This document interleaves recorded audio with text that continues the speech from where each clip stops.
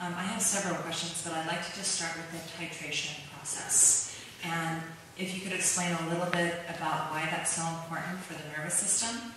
And what I experienced in my first session was that it was such a back and forth of into my resource and out that I never felt like I kind of broke through into moving the energy. So I just would love you to maybe explain that a little bit. The titration process is super important in order not to overcharge the nervous system. So when we hold the trauma in our nervous system, and keep repeating Peter Levine's words, the trauma is not in the event, it's in the nervous system.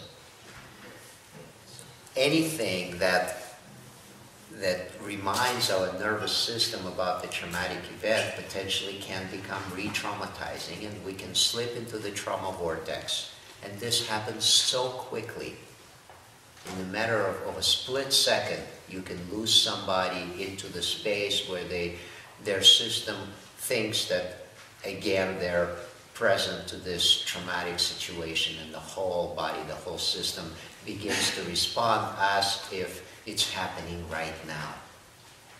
So in order to retrain our system to be with the charge for extended periods of time, we first need to go in the shorter segments. So we activate and then come back to resource. And again we activate and again come back to resource. And we need to do this a number of times, especially in the first couple of sessions, so you do not overwhelm your system. We're kind of building a resilience that way. Of course, you want to break through in the very first session, but the potential of this being re-traumatizing is bigger than having a breakthrough in the very first session. So we want to support you to break through in a constructive way without, again, bringing overcharge to your system. Because when that happens, we're back to square one. How can you tell when you've overcharged your system or when your client is being overcharged? Yeah, person, first of all, by observing that the person it looks overstimulated, and also using your resonance, using your felt sense, that you're losing somebody in this trauma vortex. They again react as if they're fully in a traumatic situation. So it's very visible. And so we want to avoid bringing people into that state.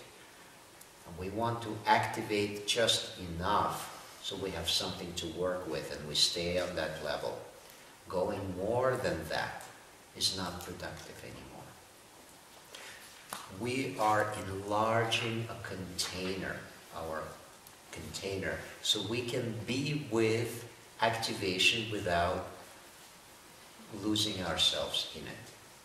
So we can remain for a longer period of time in an activated state without losing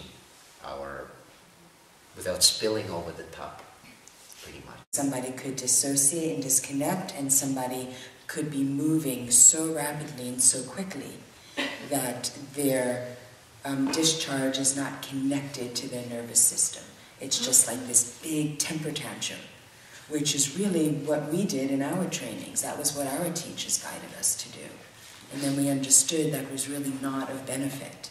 It feels good, and it feels like this great orgasm, and then you're exhausted, but it doesn't touch the nervous system.